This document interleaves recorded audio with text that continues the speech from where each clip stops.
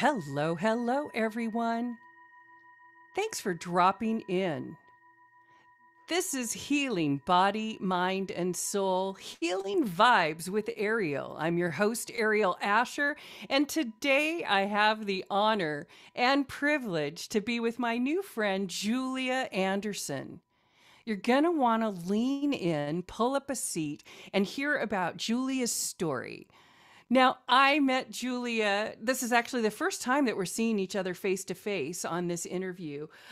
But I read her book and I thought that it would be so great to have her on Healing Vibes with Ariel and to talk to the Body, Mind, Soul audience because it's just so timely. She's overcome so much and really used her own art, her creativity, and really connected into her own source and power to get herself through to the other side from trauma, from grief, from all of that stuff, and really following her heart. I'm so proud of her. And she's got a great book. I'm going to let her talk about that as well. And she also, as a bonus, sent me a great book as a thank you. I had the privilege of being one of the people who was writing a little review of the book beforehand on her new book that she's just publishing. And as a thank you, being the artist that she is, she sends me another book for saying thank you, which is just great. I love, she's just absolutely prolific. We love it. This one is the one that she sent me as a thank you, guys. I'll just go ahead and spill the beans on this one. This one is called Altars of Healing by her. And I wanted to put this up front because I want to make sure that she knows how much I appreciate that she sent that. It's so wonderful. And as a spiritual teacher and artist, I believe in this using altars to heal space, the space within ourselves as well as the space around ourselves. So instead of having me ramble on forever here, let me just go ahead and turn it over to my new friend, construction worker, builder, author, and speaker, Julia Anderson. Thanks for being here today, Julia. Oh, thank you so much, Ariel. This is such a privilege. And thank you for such a generous introduction. It's thrilling. This is the piece about what I love about building. So building, literally, when you're building in construction, is such a perfect metaphor for what we're all building together. So we're building together in our communities and professional, personal, and then we're building in our personal lives. And so I love sharing and listening. It's always an honor to be able to talk with people about it because it's very powerful. Mm, mm.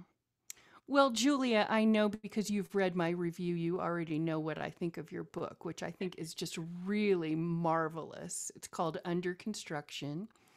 And Julia, would you mind telling give a brief synopsis of the book so that our listeners can get a little handle on what it is that you're talking about? Yeah, absolutely. Yes. So I'm really excited. My book, Under Construction, will be born on the 28th of this month, so soon. And really, I have two children of my own, and this is the third birth. That's what I say. And it's really the birthing of myself, because what Under Construction is the story of how I took a series of what could be considered unfortunate events in my life. I had one of those years of reckoning that some of us, I know I have friends that 2020 has been that year for them, or even right now. 2016 was my year where it was the best of times and the worst of times. And I mean, literally, I went through a divorce. I lost my mother and best friend to cancer. And I was unfortunately drugged and sexually assaulted all in 1 year. Oh So my when you look at God. that, when you look at that, it's like, and oddly and not oddly, when I share my story, which is what Under Construction is, I realize I'm not alone. I'm like, oh my gosh, that seems like a lot. But the more that I share, the more I realize I'm not alone. So many people have so much weight on their shoulders, so much trauma, so much pain body. And so that's why I wanted to share this book. because Ariel, I don't know if I've shared this with you, but one of the things that happened to me when I experienced trauma of this year, I love writing. It's my passion. And I've heard this before when people go through a period of healing from trauma. I lost my ability to write for years. I mean, literally just wasn't there, so it's like some people would call it an artistic or writer's block, but it wasn't that. It just went away. And I was like, oh, I don't know when it'll ever come back. And this book that I'm birthing was the revival of my ability to express myself safely. And so, I took one of those 30-day book writing challenges because nothing was happening. And I just wanted to see if I showed up for 30 days at this point in my healing, what would happen. I mean, at that point, it was 4 years after, surviving sexual assault, and I did it. So I just committed for 30 days, and it brought me to this point of having this book to share. So that's what this is that, sometimes when we look at people, it's like, they must be a superhero. There must be something that happened. And it's like, no, I'm just a lady who, has gone through a lot of ups and downs and has kept trying. And that's it. And kept showing up. And because of that, I get to be here with you and to share and to bring my story to the world, to bring healing. Yeah.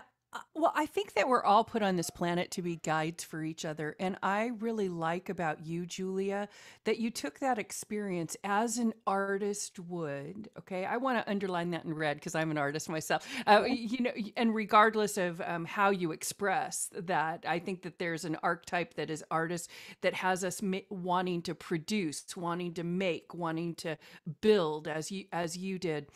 Yeah. But I don't think that it's that unusual that you had that shutdown for 4 years. Yeah. I see that as the percolation time. I think that because what I noticed when I read your book, and I hope our audience is really listening in and getting ready to get on Amazon and get that book, or to reach out and get that book, is that you had the perspective that you had was like you took a 4-year break, because you handled it as if you were already healed, and you were able to tell the tale from a remarkable perspective, and weaving in stories from your youth and weaving in little insights that you came upon. Like, that doesn't happen overnight. So I think that, that percolation must have really done you some good. I know what it's like, because sometimes I'm like, my career as an intuitive healing artist, and sometimes I'm like, intuitive, I don't know where the door is, right? It's like, but that's because there's a reason that you're not connected. Yeah, there's a reason. So something is happening during that lag time, I think. Yes. I want to boast on you too, Julia, because your book impacted me so much that I did find myself talking about it to clients of mine, and using snippets and parables of what you have overcome, the trauma that you had to overcome, right? And I love that you've took up building construction. Just what a wonderful metaphor to set the foundation for yourself to create your new reality, literally, for you and your children. Just super inspiring. Oh, thank you. Do you want to talk about, so we know your process, 30 days, trial by fire. There you go. Do you have anything more you want to say to our listeners about that? Well, it's these leaps of faith. So my background is in teaching. So, I had a deep background in teaching, basically pre-K through 12 and all sorts of things around the United States, as a lot of teachers have bounced around. I loved it. It was a wonderful experience. I learned so much, and I love working with youth and of all ages, because it's so inspiring.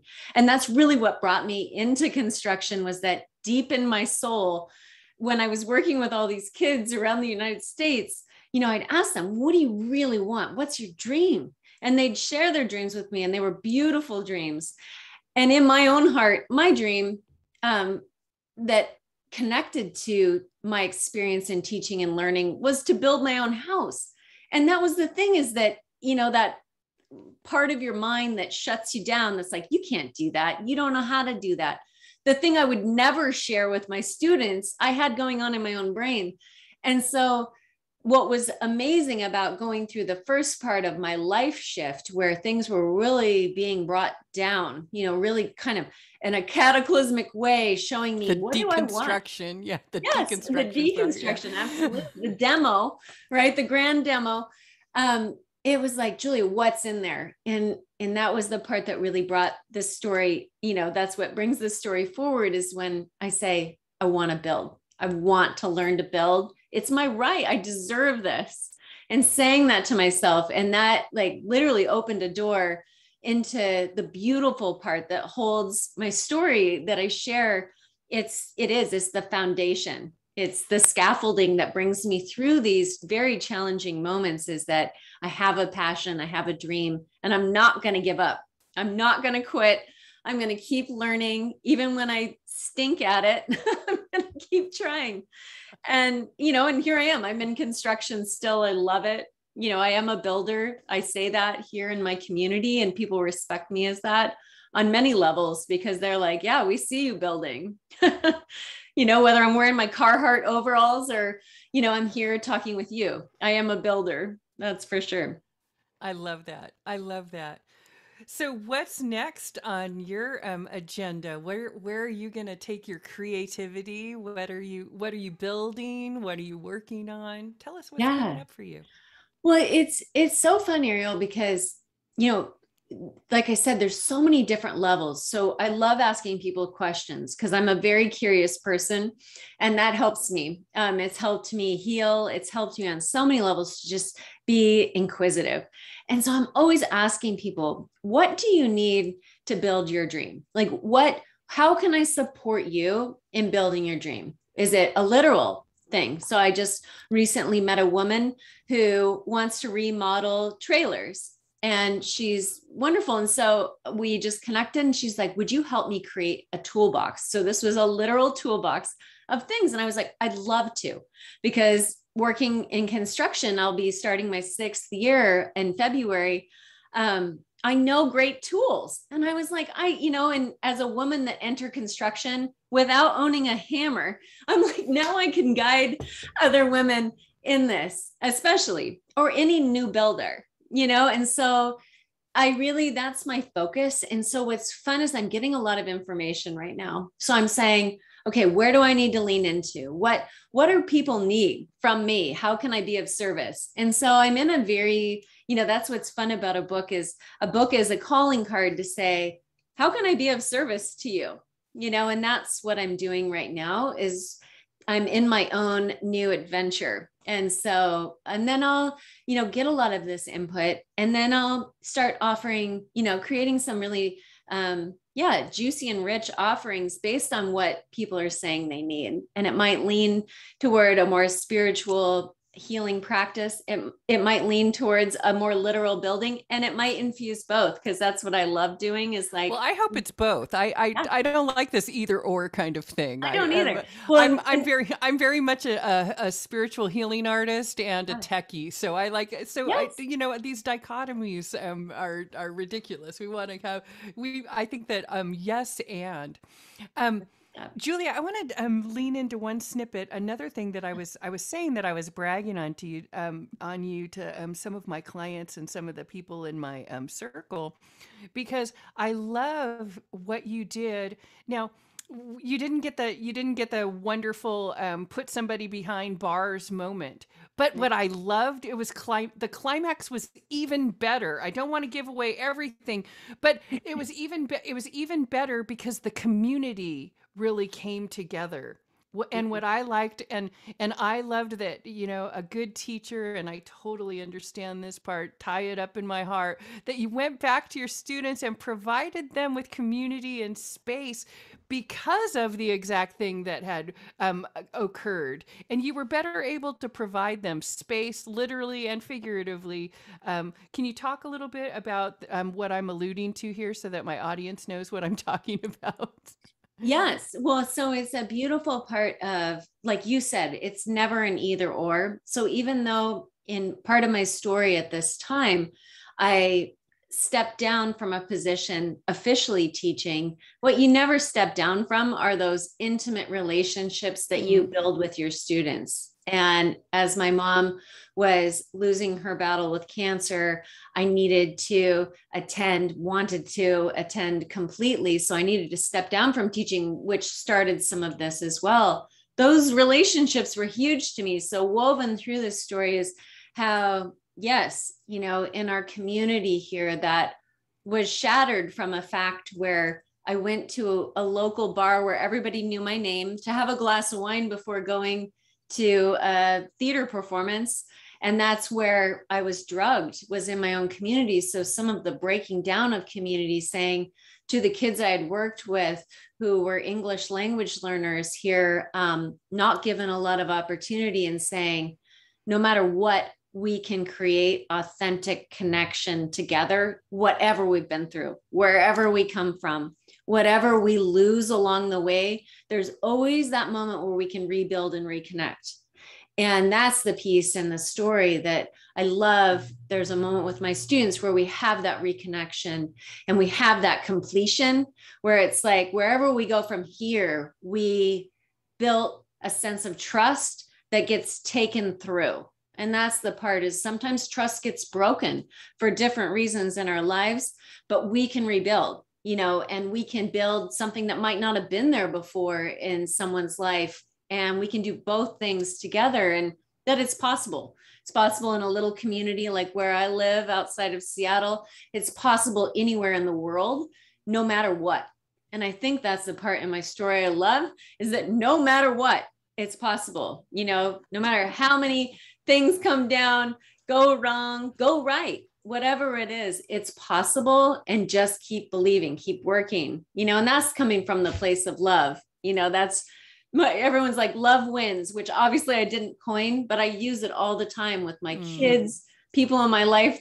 People buy me love wins things all the time. And I'm like, yes, it does.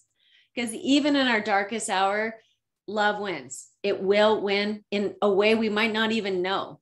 And that's in being a teacher, being a builder. It's all the same. It's working together, collaborating. So you don't know this about me, but I have a background in theater arts. Yeah. So you really touched my heart on all levels with this story. There were so many touch points in the story, and so I've taught as an artist in schools for many years, doing different things at different times in my life, because I'm that kind of person, free moving, and where am I needed to serve. But you really touched some chords with me, and also spending some of my formative years in the Pacific Northwest, in Bremerton and Port Orchard, in the Puget Sound area. So all of those things sort of really put me in the headspace of being a fan from the get-go. But I do want to say that your story is going to be so beneficial for so many people. The power of the community, the power of the promise, Julia. You promised those kids, and I love that you tied it up in that beautiful package. And some of them had forgotten that the promise was made to them. And because you're operating from your heart and from that integrity place, what a wonderful gift to deliver to them, even when they had forgotten the promise that was made to them by you. You're just a great shining example of a great big shining heart, Julia. We love it. Well, we thank love you. it. So if there's anybody who's sitting at home and they feel that your story may resonate with them, or maybe they've had similar trauma or anguish that has been put in their path, an obstruction in their path, hopefully not stopped them, what would be your advice to them, Julia? Oh, I love that question. One of my great teachers told me this, and in the sense it was, I am a joyful person. So in my heart, I feel joy. And that when I've gone through this trauma and this experience of pain, to say something to myself that has helped me immensely. And it's to say that I am joy and I have a companion of grief. I have a companion of sadness or a companion of anger, because I've experienced that too. And I love that because it allows me to still be me no matter what I've gone through. And because, a lot of times when we go through something traumatic, we become identified with it as us. And it's like, what I've experienced isn't me, but it is my companion. And it's my companion that needs my attention. It's my companion that needs help. And just that's one of the greatest gifts that I've been given, because it's allowed me to continue to be myself no matter what's going on. And that never diminishes my strength. And it also allows me to get help, because I think that's the best thing, is that, oh my gosh, let's help each other. Let's get help. Let's feel worthy of help. Like I give myself permission to be helped right now. I mean, I had to do that in my story many times, to say, oh, I need help. So that's a way of, I think, looking at yourself where you're so worthy to have this companion that needs attention, to get some help. So. Yeah. Well, I'm glad that you spoke up for your inner angry piece, and I'm Oh yeah. glad because I think you were very well vindicated, and I think that it must have blown your mind that your community was able to bring some sense of justice and protection to your area, and just to see your community banding together and rising up. It's really inspiring, Julia. So, if everybody wants to get your book, where can they get hold of you, Julia? Well, the greatest hub right now is to come straight to my website, because I'm putting out a lot of information. So Julia Harriet, with Harriet, it's always one of those tricky. So Julia, HARRIET.com. And, I'm always putting up new things there, and I'm going to really be doing so more and more ongoing. So that's a great spot. You can reach out to me. It's very easy to send me a message. So if you have something where you'd like support or resources or ideas, or you want to build something, it's a great place to shoot me any kind of a connection, and I'll write you right back as quickly as I can. And find me on social media there. So it's a perfect hub that way. And I do a lot of blog posting because I love writing about building too. So it's a fun place to just check in with me and see what's upcoming. I love that you are locked and loaded into your passion and your purpose, Julia. I hope that you keep producing more meaningful art, more beautiful structures, and helping people who are in trauma get some structure for how they can get themselves out, what they can build to get themselves out. So trying to keep with your metaphor there. Yeah. Julia, I want to thank you so much for spending a little time with us on Body, Mind, Soul TV and taking the time to come in. I'm sure there's some building project that is calling you at the moment that you're taking time out, and I just really want to honor you. And say thank you from the bottom of my heart for sending me a little gift, and thank you for spending some time with me and my audience. Oh, thank you so much. It's been a privilege. And yeah, please connect, anyone that feels inspired. I'd love to hear from you. And I appreciate you so much. Thank you. All right. So everybody go check out juliaharriet.com. Okay, everybody, I think we're going to wrap it up. I'd like to stay with her all day long. I think she's just great. But you can reach out to her at juliaharriet.com. Or if you would like to reach out to me, arielasher.com or bodymindsoul.tv. Until next time, everyone, do what makes your heart sing.